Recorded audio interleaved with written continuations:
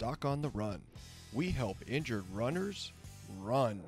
In this lesson, we're talking about whether or not x-rays of your foot can show your doctor a tear or an injury to the plantar plate ligament. I was just doing a telemedicine visit with a runner who has had an injury to the plantar plate ligament, and he's had pain for months. He's been getting better slowly, but he was trying to figure out how bad it really is. And one of his first questions he asked me was what I see on the x-rays. And I said, well, I'm looking at the x-rays of your foot right now that you sent to me, and I can show them to you, but there's really nothing on your x-rays. And he said, what do you mean there's nothing? Can you see anything about the plantar plate where it's torn, where it's injured, or anything else? And the unfortunate reality is the answer is no. And he said, well, then why did my doctor get x-rays of my foot? And why did I have to pay for x-rays if there doesn't really show up on the x-rays? Well, first of all, it's not entirely true that an injury to the plantar plate ligament will not show up at all on your x-rays. You can't see the ligament because the ligament itself doesn't really show up on x-rays. Bones show up on x-rays because they're very, very dense, but ligaments and tendons don't really show up on x-rays.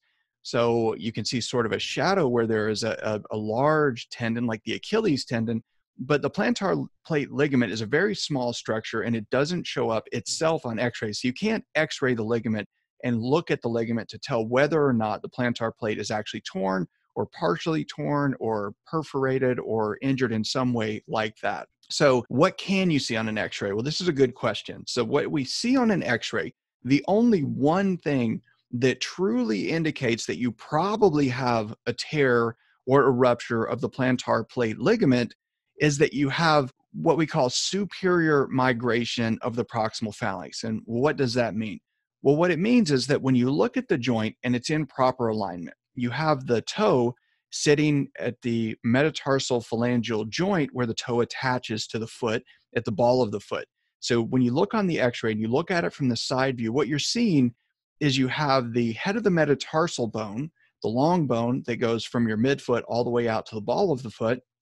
And then you have the proximal phalanx that sits in position aligned with that bone. And so when they're both in alignment, the two bones surfaces that are covered with cartilage are actually curved and they're in perfect alignment. But when you have the ligament that stabilizes the joint on the bottom of the foot where the toe attaches, that ligament connects the bottom of the joint capsule, the metatarsal bone, and the proximal phalanx bones together. And when you tear that ligament and you completely rupture it, what happens is the toe starts to drift upward. Now, it doesn't just bend upward at the ball of the foot. It actually drifts straight upward.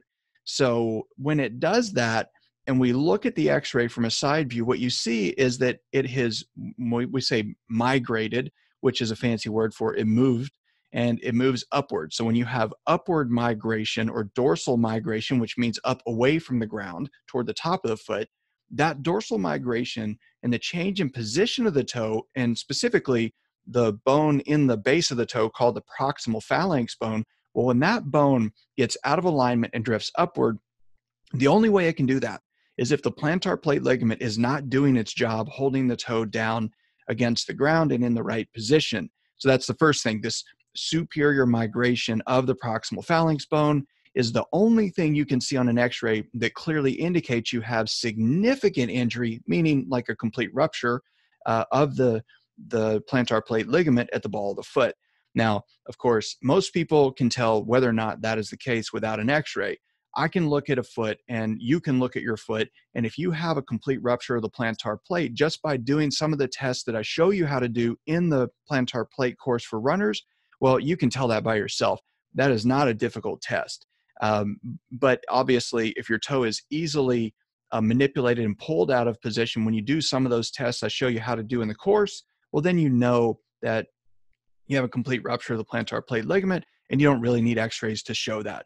So then, of course, that begs the question, why would a doctor get an x-ray when you don't really need it, when a doctor can look at you and tell whether or not the ligament is completely ruptured, whether or not you as a runner looking at your own foot with a little direction could actually tell whether or not it's completely ruptured? Well, there are a couple of other things that sort of point to trouble. Now, the first thing is that doctors often knowing that there can be lots of different conditions that can cause that kind of pain in the ball of the foot, like a metatarsal stress fracture or damage in the joint, arthritis, or a thing called osteochondritis, which all kind of hurts in the same area. Those things show up more readily on x-rays. And so the doctor may get x-rays just to rule out or prove that you don't have those other things. So it's kind of a process of elimination.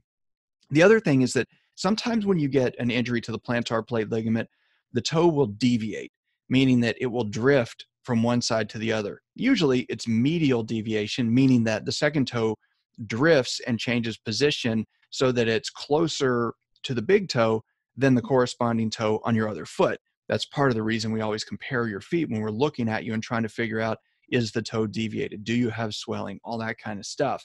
So fortunately, you have 2 feet and you compare one to the other. And the non-injured side, if it's the toes in the same kind of alignment, then we know that it's probably normal.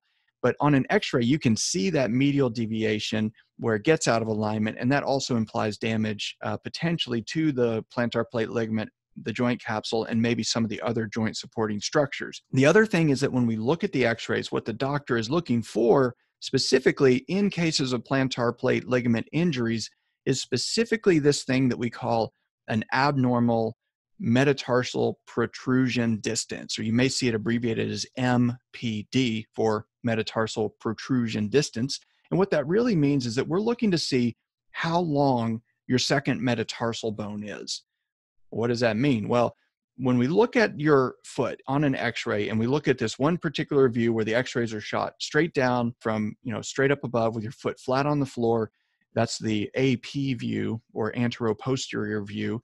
And when we look at the AP view and we look straight down on your foot, if we take a line and we bisect your second metatarsal bone, we basically divide it in half by putting a line on the x-ray. And then at the very end of the second metatarsal bone, we draw another line that's perpendicular to that one to make a T, basically. Then we put a third line, which is parallel to that line going across the end of the second metatarsal. Now, this line we put across the end of the first metatarsal. So now you have 2 lines that are parallel that indicate the endpoint of the first and second metatarsal bones. We measure the distance between those two, and that measurement that we come up with, that is your metatarsal protrusion distance. Now, a normal metatarsal protrusion distance is anywhere from where the second metatarsal is 2 millimeters longer, or the second metatarsal is 2 millimeters shorter than the first metatarsal. But that's what we're looking at. Now, if your second metatarsal bone is very long, like it's 4 millimeters or 5 millimeters or more longer than the first metatarsal, well, then we know since the bone tilts toward the ground, the longer it is, the more pressure there is under that bone where it hits the ground. And what's there? Of course, the plantar plate. It's on the bottom of that joint. So the longer your second metatarsal, theoretically, the more pressure there is and the more risk of injuring the plantar plate. So when you get an x-ray, a lot of times you'll see the doctor draw lines on the x-ray right in front of you to check and see how long your second metatarsal is. And if it's very long, that is not a sign of an injury to the plantar plate ligament, but it is a sign that you're more at risk of getting an injury to the plantar plate ligament. And that's one of the things your doctor may comment on. So those are really the things we're looking at when we look at x-rays of your foot and you've been running, you've had pain, you've got pain in the ball of the foot. It doesn't seem to be getting better. It's just this nagging injury that won't go away. It really is trying to figure out whether or not you have anything on the x-ray that might show up that indicates something else, or if there are things that might actually lead your doctor more likely to believe that you have an injury to the plantar plate ligament that's causing your pain. All those things are outlined in the plantar plate course for runners in some of the other lessons, but it's more valuable most of the time to actually do what we call a clinical exam, where we look at you or where you look at yourself with a little direction, seeing exactly how we would do it to help figure out whether or not that really is what's causing your discomfort. Because if you treat it like something else, if you treat it like a neuroma or you treat it like another condition like osteochondritis, it's not going to get better. It's a different problem. It needs a different solution. And the best way to get back to running as quickly as possible is to make sure that you have the right treatment for the right problem. Then you get back on track. Doc on the Run. We help injured runners run.